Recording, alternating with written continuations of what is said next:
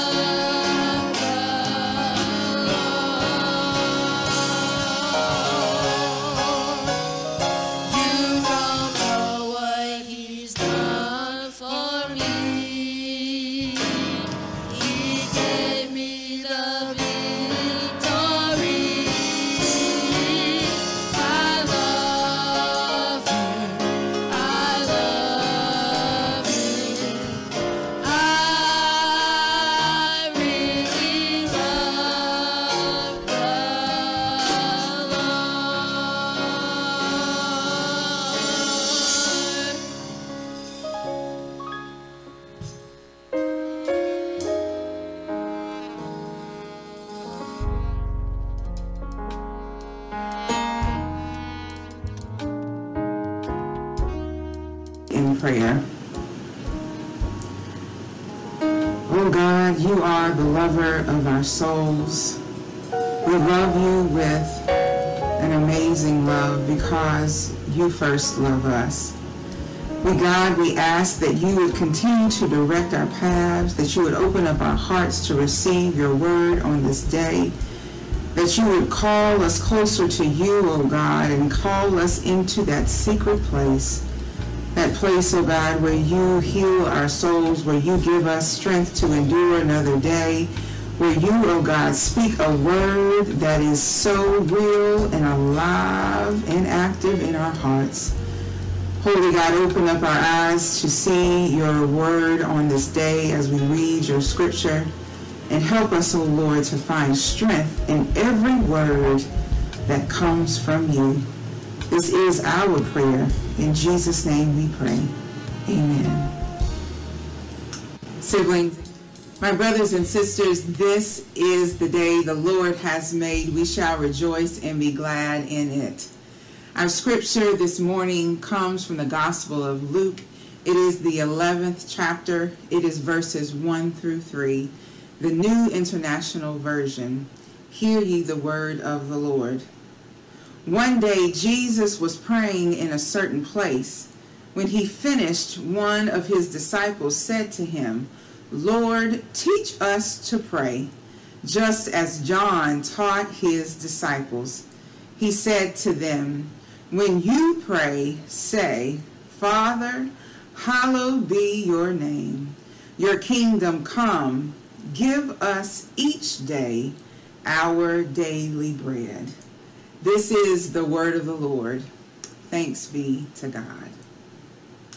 For a while, I would like to preach and teach with this sermon title in mind, Living on Daily Bread. Living on Daily Bread. I believe we can all agree that there are some things that we need on a daily basis. Amen. Some of those items are food and water and shelter and oxygen and most of all love. There is a psychologist named Abraham Maslow who argues that humans have 5 levels of hierarchy of human basic needs.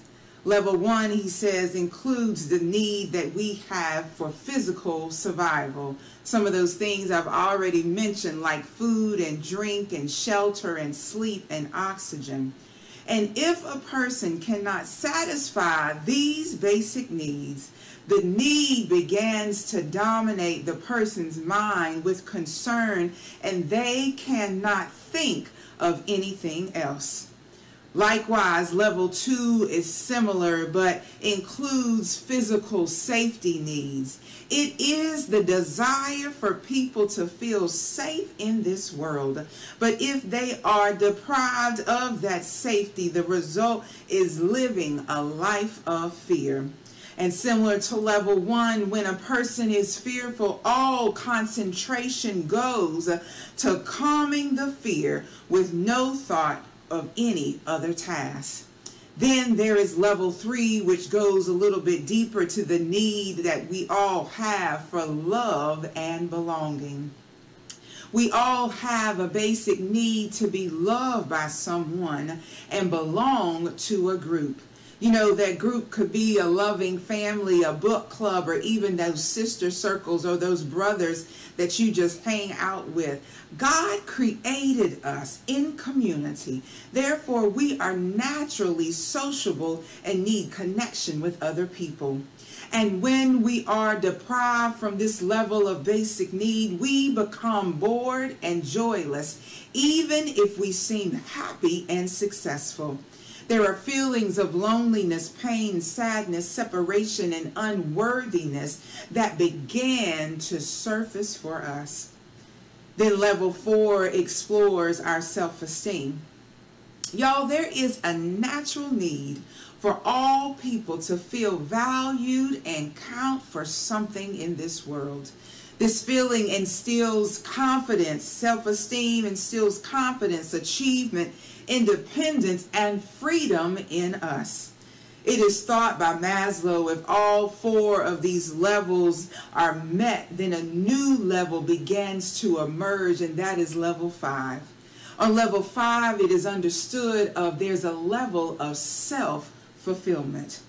This is a space where we are aware of living in completeness, joyfulness, and unforgettable moments of joy, unity, and understanding.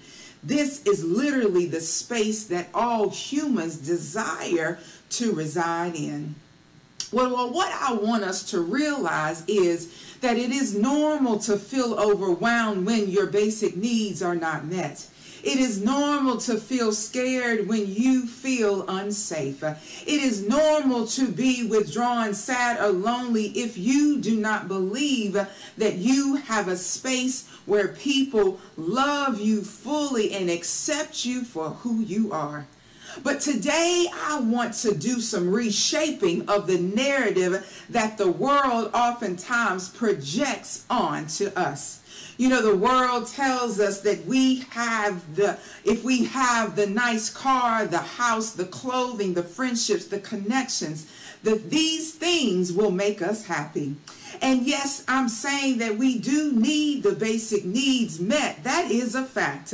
But there is something greater than following the Maslow's hierarchy of basic needs to move into fulfillment. You can go on and say amen, or even type it in the chat. All I'm saying is a relationship with the triune God is all you need for a life of fulfillment, worth, and freedom. As children of God, fulfillment or wholeness in life does not come from our striving or our self-seeking human abilities. It comes from feasting on the living word, yes, that bread from heaven, that daily bread. The basic needs that you and I need in this pandemic, before this pandemic, in this political climate, through racial discrimination, through earthquakes and plagues, through job loss, mental stress, it comes from feasting on the daily word of God and realizing that we live, move, and have our being in Christ. What I'm saying is the physical survival, the safety needs, the love and belonging, the worth and value, the community, the relationships, and the life's fulfillment. It is a gift. It is a freely given gift from being in relationship with an almighty God. Every good and perfect gift comes from above. Well, as we go to our text in Luke chapter 11, verse 3, Jesus helps us understand this. Jesus models his prayer life before his followers. The act of prayer becomes his life source to remain connected to God. He prays in the presence of his followers and then seemingly begins to draw them into this spiritual practice. And one of the disciples leads them to a sense of curiosity to ask Jesus, teach me how to pray. Jesus does not only turn to the one disciple who asks, but addresses them, it says in the text, the multiple disciples, as he proceeds to teach about the posture of prayer. In Luke's account, Jesus says, when you pray, say, Lord, Father, hallowed be your name. Your kingdom come. Give us this day our daily bread. From this, Jesus teaches to begin prayer by bringing to mind the character of God, then the reign of God, and next the abundance of God's faithfulness to fulfill our daily needs. It is important to position yourself in prayer, immediately bringing to mind the goodness of the God you are communing with.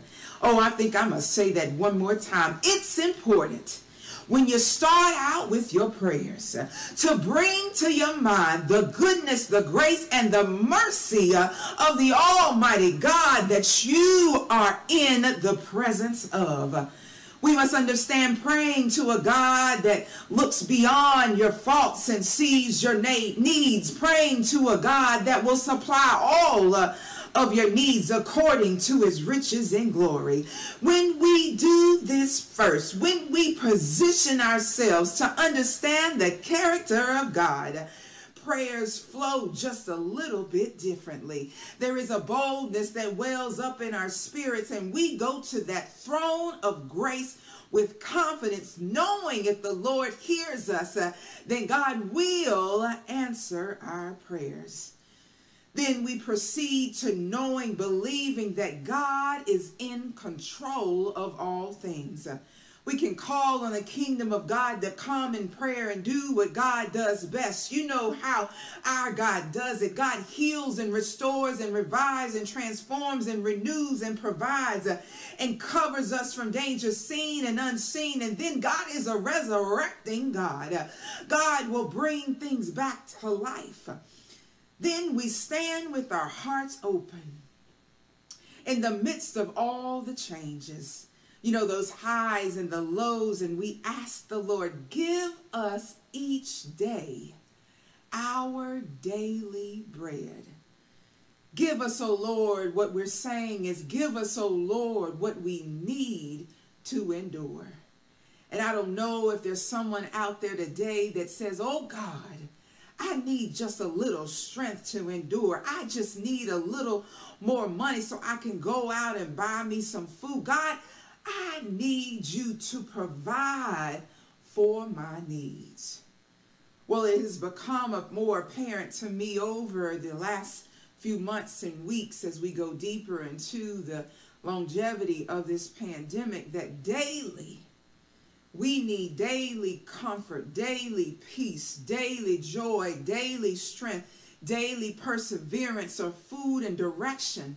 What we need is daily bread to make it through this season and beyond this season. And before this season came, we needed the daily bread of God to be victorious in our spirits and in our souls as we navigate this journey of life. We need daily help from the Lord to navigate virtual learning spaces with multiple children having to work at home at the same time. Y'all can just say amen if that's down your street. We need daily help from the Lord to help instill understanding in our supervisors so they'll be flexible with our schedules as parents so that we can take care of the needs of our family. We need help to navigate the issues around poverty, the homelessness, the job loss, the lack of living wage, and to be the church in the world and to care for our neighbors in the midst of this pandemic and beyond. We need the daily bread that we need to navigate through life situations. And life does not stop, and we have to navigate through it all. We need daily perseverance to navigate a toxic political environment where people are being degraded, where mailboxes are being removed. And I don't know who to believe sometimes when it comes to the news. Who do we believe? People are arguing with each other on Facebook and Instagram and YouTube and whatever else social media comes because this is a toxic political environment. Now, I do want to put a plug in today because I'm not going to tell you how to vote, but I need every person listening today to decide how you are going to vote and do it. There are many early voting stations in Mecklenburg County. If you are in Mecklenburg County, if you're not, find your voting locations. But there are more in Mecklenburg County than there have been in the past years. So I'm just going to lay this right here. All I'm saying, and I'm saying it with a loud voice, vote early or vote on election day, but please do not choose not to vote. Please choose to vote and let your vote cast your vote and let your vote speak for your voice because our ancestors died so that you would have the ability to vote. Y'all, we need daily bread to navigate it all. So, I rejoice in the part of the prayer that says, Lord, give us each day our daily bread. This means we can ask God for help and God will give us exactly what we need. The daily bread is not given because of anything that we have done. It is manifested through being in Christ. Our identities as children of God, connected as siblings with Jesus, gives us access to every good and perfect gift. Let me just explain it a little bit for you. In the Gospel of John, chapter 6, verses 32 through 36, Jesus is talking to a crowd of people as he explains the fullness of God's provision and Jesus' power. Jesus says, "Very truly, I tell you, it is not Moses who has given you the bread from heaven, but it is my Father who gives you the true bread from heaven. For the bread of God is the bread that comes down from heaven and gives life to the world." "Sir," they said, "always give us this bread." Then Jesus declared, "I am the bread of life. Whoever comes to me will never go hungry, and whoever believes in me will never be thirsty.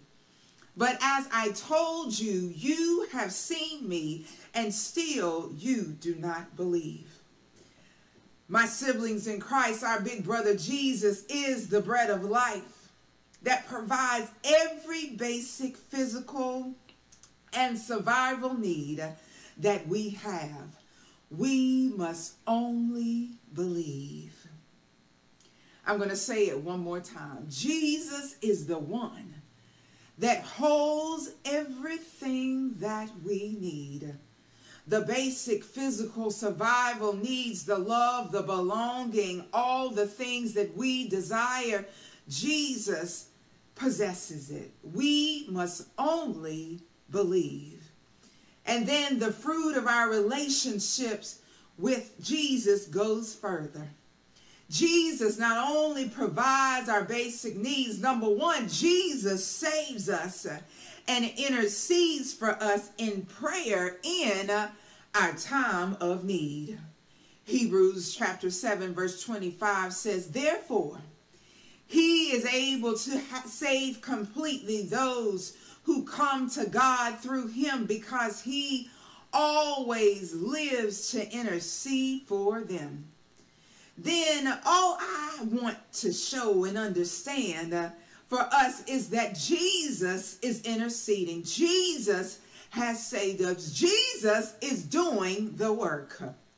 And then as we look a little bit deeper, we look in Isaiah 46, 3 through 4, and we understand the character of God, the character that shapes our prayers, the posture of our prayer. And this Isaiah reads, "Listen to me, O house of Jacob, all you who remain of the house of Israel, you whom I have held since you were conceived and have carried since your birth, even to your old age and gray hairs. I am he.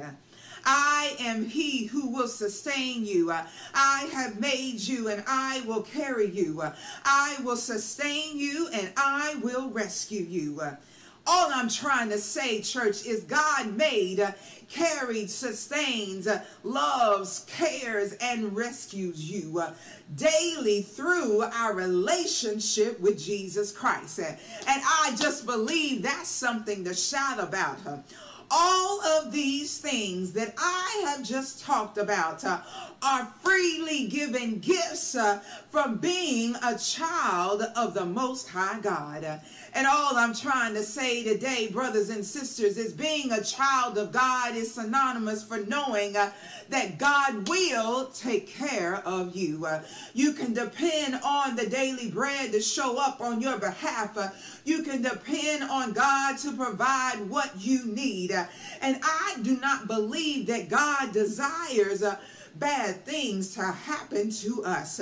I believe every good and perfect gift comes from God. I believe God makes all things work together for our good. I believe God turns things around to the praise of God's glory. And if you agree with me, I'd just like you to type amen in the chat and just let us celebrate for a little while an awesome God, the one who leads us beside beside the still waters and restores our souls. The one that makes us lie down in green pastures and is a strong tower that we can run in and be safe. This is the God that is the lover of our souls and the sweet spirit that calms our weary minds. God is our strength and very present help in the time of trouble. Oh my God, our basic needs are naturally given to us by an almighty God. Y'all, we must stop from worrying and pacing the floor. But when we get acquainted with our Savior and our identity and worth as children of God, when fears that try to creep in and take up residence in our hearts, we will say stop and call forth our daily bread. The daily bread is Jesus, for Jesus is the way, the truth, and the life. Jesus has all power in his hands. Jesus calms every storm and silences the raging winds. Jesus heals our brokenness and gives us joy, unspeakable joy. We must call on our daily bread because we have not, because we ask not. But when we open up our mouths and we call on the name of Jesus, then blessings will come down. God will hear us and God will come to our rescue. Well, we must do all of these things, and I think that mainly what I'm trying to say here, that we have to fully surrender to living in Christ. Because the truth of the matter is that we have not begun living until we have fully surrendered to living a life dedicated, surrendered, released, given away to Christ. So I pose to you 3 ways that we can remain surrendered to living on this daily bread. Number 1 is seeking Jesus in prayer daily. Y'all, the pattern of prayer for the Jewish people was to pray 3 times a day, in the morning, afternoon, and evening. It was a consistent posture of prayer throughout the day that reminded the followers of God's presence, power, and provision over their lives. To live on daily bread is to consistently posture yourself in prayer. Paul calls it praying without ceasing. I call it a life dependent on God. Mark Batterson in The Circle Maker said, as he was talking about bringing about God's vision for our lives, that we must pray as if it depends on God and work as if it depends on us. Prayer is not a formula to get what you want. It is an act of surrendering our will and needs while opening our heart and mind to the move of God. Prayer opens our hearts to receive the purpose and plan God has for us. Prayer is a space created for conversation with God, holy communion with God. It's a vessel of surrendering cares and concerns while picking up joy, peace, and strength as you are being made new. In prayer, we are communing with the Almighty God. We are in the presence of God. Yes, we are having conversation, but we are also feasting on the daily bread. We are experiencing a fresh encounter with God. We are listening to God to speak directly to our situation. We are God is lifting the worries and concerns from our shoulders, and God is making the burden light. In prayer, God speaks back to us. Yes, I said it. In prayer, God speaks back to us. Prayer is not a one-way conversation where we treat God like a genie in a bottle, asking for 3 wishes and expecting it to happen. Prayer is surrender, surrendering our will to embrace the will of the Father, building a relationship with the Mother God who is in love with your soul, living in the pathway that develops intimacy with God as you reside in that sweet place, in the presence of the risen Lord, basking in the awe of God's glory, hanging on to every word spoken, being and hearing all God has to pour into your soul. My brothers and sisters, this is prayer. This is prayer of being in that space of transformation. Prayer nourishes your soul like you've never had it nourished before. It is a balm to our broken and fearful hearts, a comfort to the broken, a relief to the overwhelmed, freedom from judgment and shame, filled with love and belonging. At the heart of prayer is knowing that everything will be all right. It reminds me of the space that was created for me by my parents as a young girl. To be in the presence of my mom and dad would instantly calm every fear, reduce any anxiety, and bring a warm, comforting blanket of peace. I knew that everything would be okay because of their presence, you know.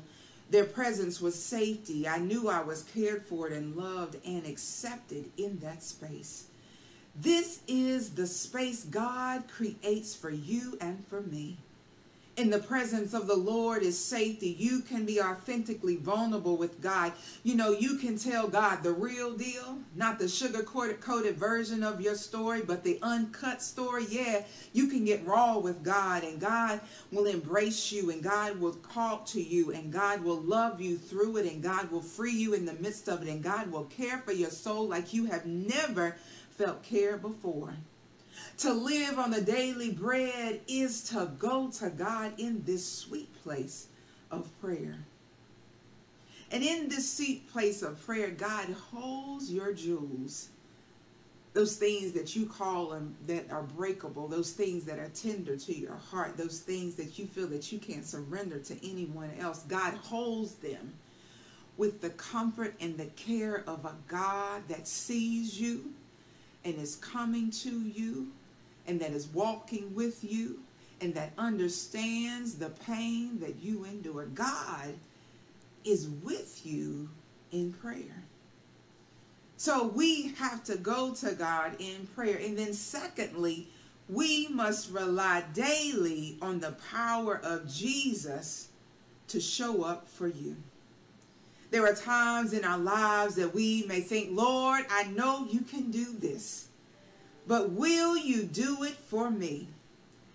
I think John the Baptist gives us a wise posture of prayer when he says, Lord, I believe, but help my unbelief. Help us, Lord, to fully believe every word that proceeds from your mouth. Help us believe without a shadow of a doubt every promise that you have declared is ours. Help us trust in your direction and day and night. Help us live by your word and declare your promises over our lives. Lord, help us believe. Because the realization is the power of Jesus will shift any situation. Can a sister just get an amen? Type it in the chat, scream it from the rooftops. If you have seen the power of Jesus shift your situation in your life, or maybe it's in a friend's life, just give me a shout in the chat, or just type, yes, that is me. It does our souls good to recall the magnitude of Jesus's power. So if I could just take a few minutes to just call the roll on just a few miracles that Jesus has done, and just say amen whenever I get down your street. There was a man born blind. Jesus spat on the ground, made some mud, put it on his eyes, told him to go wash in the pool of Siloam, and he was made well. A man was disabled for 38 years and lay by the pool of Bethesda. Jesus asked him, do you want to be made well? After conversation with him, Jesus says, rise, take up your bed and walk. Immediately he was made well. Jairus, his daughter, who was dead upon Jesus' arrival, took her by the hand and said, get up. And she got up. Another miracle from Jesus. And then there was Lazarus. Jesus goes to Lazarus' tomb, and Jesus says, Lazarus, come out.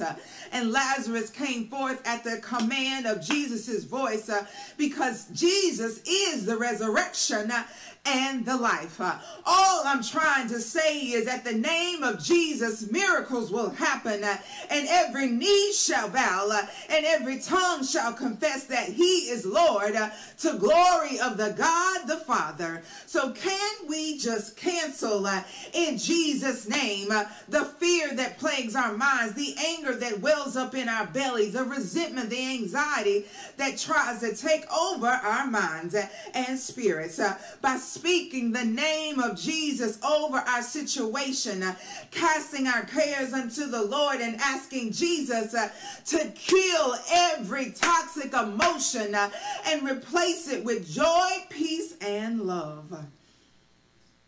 Yes, oh God, Jesus will do it on your behalf, on my behalf, on all or of our behalf. For you can rest assured there is no situation Jesus cannot heal, no sadness Jesus cannot comfort, and no problem Jesus doesn't have the answer for. And I believe that there are at least 10 people who will testify with me that in the midst of this pandemic, Jesus is still performing miracles. You might say Jesus stopped harm from reaching your dwelling, or Jesus covered you from danger seen and unseen, or Jesus restored your peace, your strength, your money, and love, or maybe Jesus healed your mind, your body, emotions, community, family, or soul. Jesus has the power to do anything and everything according to his will. Oh, my brothers and sisters, to live by daily bread is to pray consistently. Rely on the power of Jesus to show up in your lives and bring transformation. And lastly, my last point is living on daily bread is to live with daily expectancy. Just say that with me. Live with daily expectancy. Y'all, my husband is an Army veteran. He served 3 years active duty and 4 years reserve. And when he wakes the girls up in the morning, y'all, it's funny. He recites a chant that reminds him of his Army days. And this is something that he made up, and parts of it comes from a movie, but something that reminds him of when he was in the Army. And it goes a little something like this. And he says it real loud, y'all, like real loud.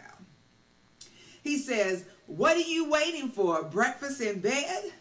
Is there this is another glorious day in the Army. Another glorious day in the Army is like a day on the farm. Every meal is a banquet, every formation a parade. I love the Army." And y'all, you should see the girls. It take them a few minutes because they're rattled because their dad comes in screaming at them. But before you know it, they jump up to their feet, and they are literally like jumped up with renewed energy, and they are looking forward to the next day. They start getting themselves together, and they have so much energy, and they are pumped. Every morning, God allows us to wake up on this side of glory. We must wake with expectancy to experience what God has in store for us in another glorious day. We expect that the day will be filled with God's goodness and mercy that follows us all the days of our lives. We must look for the glory of God in every situation and how God would use us for his glory. What I'm saying is we have to expect our daily bread, to be prepared and ready to receive it. Amen. But if truth be told, we must take time to thank God for the multitude of blessings that we have received even when we did not deserve them. Someone might just want to say amen. We might just want to say thank you, God, for helping me graduate when I slacked off in school. Thank you, Jesus. Thank you, God, for getting me out of that situation. You know the one, oh God. Thank you, Lord. Thank you, God, for your grace because you didn't have to do it. Thank you, Lord, for the partner I have in life. I feel like I don't deserve them, but you saw fit to bless me abundantly. Thank you, Lord, for all the ways you looked beyond my faults and you saw my needs. Can we just say thank you, Lord, for the blessings that I didn't work for, and I would say I don't deserve them, but you bless me abundantly. We must live in expectancy of the daily bread to show up for us. Live knowing that Jesus will provide strength when we are weary due to the many restrictions. Live relying on God's direction to navigate hard decisions during COVID-19 for the health and safety of our children, our families, and ourselves. Live daily looking for Jesus to give us exactly what we need to thrive in 2020. Jesus is essential for human life. Jesus is the bread of life. And as I bring this sermon to a close, I would like to close with this illustration of living on daily bread by explaining the physiology of bread. Y'all, bread is a carbohydrate, and some of us, we try to stay away from bread. But bread as a carbohydrate provides the body with fuel or energy to survive. Bread has several nutrients or vitamins in it to help the overall health of the body. And these nutrients or vitamins include calcium and fiber and protein and iron and B vitamins, folate, niacin that releases energy from food and helps to maintain our healthy skin, eyes, and nails.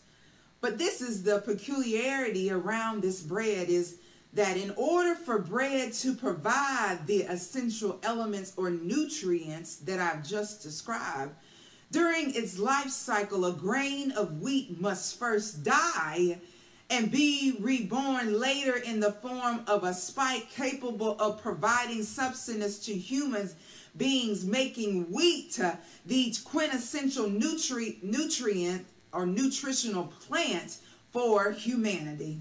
So all I'm really came to tell you this morning, I'm summing it up in one essential illustration, is that Jesus is the quintessential element, the most perfect example of quality and substance for our life. Jesus is the living bread. Jesus is the bread of life. Jesus is the daily bread. And there is none like him. There is none beside him. Jesus, listen to this, had to die on Calvary's cross for you and for me so that we might have life abundantly, life eternally. For the wages of sin and death, but the gift of God is eternal life. Jesus had to die, but on the third day he rose with all power in his hands, becoming the quintessential element, the most important element, the perfect example in equality for eternal life. And this was for the whole world, the entire world. Jesus is the bread of life, the savior of all of humanity. And because of the bread of life, the one who walks with us and talks with us and reminds us that we are his own, that we don't have to be afraid of COVID-19. We don't have to worry about our children and schools. We don't have to leave sleep over the political climate. We don't have to fight people over issues and situations of discrimination. We don't have to worry about our worth and value.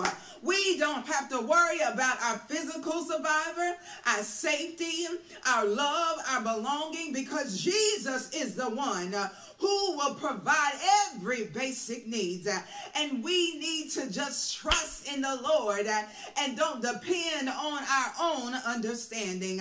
Surrender our cares at the feet of Jesus. Vote in November. Can I say it once again? I said vote. Act justly, seek mercy, and walk humbly with God.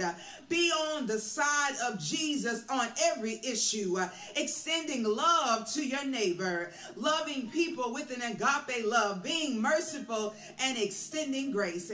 And God will take care of the rest. Living on daily bread means God's got you, boo.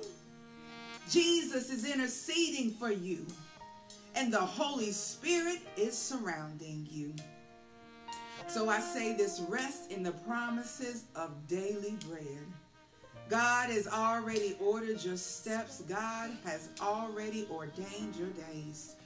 Trust in God's daily provision and watch the Lord work. Watch the Lord make a way in the wilderness and streams in the wasteland. God will do it for you, and God will do it for me. In the name of the one who saved us, who redeemed us, who watches over us, and who feeds us daily. In that name, amen. Living in me, and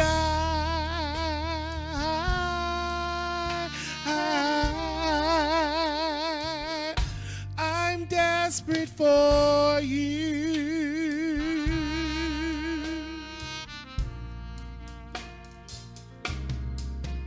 And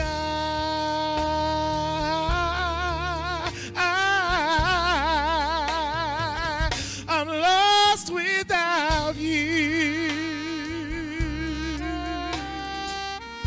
Oh, and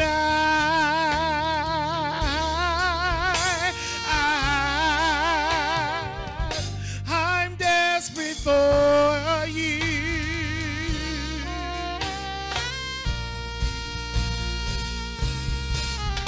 And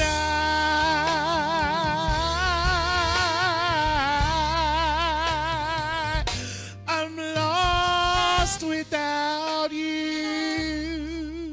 Pastor Langston said so eloquently. Number one, seek God in prayer in any and all things.